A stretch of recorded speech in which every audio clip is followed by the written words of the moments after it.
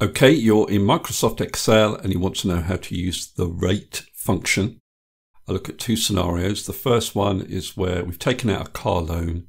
The amount is 12,000. The monthly payments are 230 and we're paying it back over 5 years. We want to calculate the interest rate we're being charged. The second scenario is where we're investing, say, for our retirement. We've currently got 750,000. We've got 12 years left to retirement and our goal is 1 million. What annual growth do we have to achieve to get to our goal? Okay, so let's look at the first scenario. So the first argument is NPER. So that's the number of payments. For us, that's 60, which is 5 years worth of payments, 5 times 12, comma. Then the second argument is payment, and that has to be expressed as a negative value, comma. And then the present value is the amount that you're borrowing. Now, those are all the arguments we have to use in this scenario, so we can just close the bracket. And then because we want to calculate the annual rate, we need to multiply by 12. Now, this assumes that you're making the payments at the end of each month.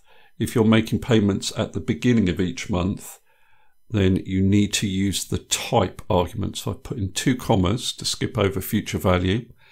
And 0 is the default, but if you're paying at the beginning of the month, then choose 1, and that will show you your interest rate with that set up. Okay, so second scenario.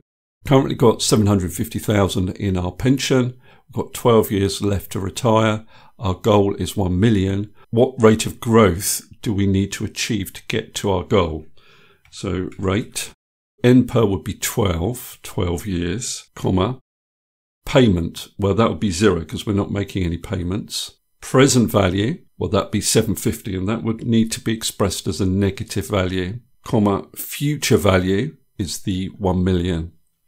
So if I close the bracket and press enter, you can see I need to achieve a growth of 2.43% to reach my goal.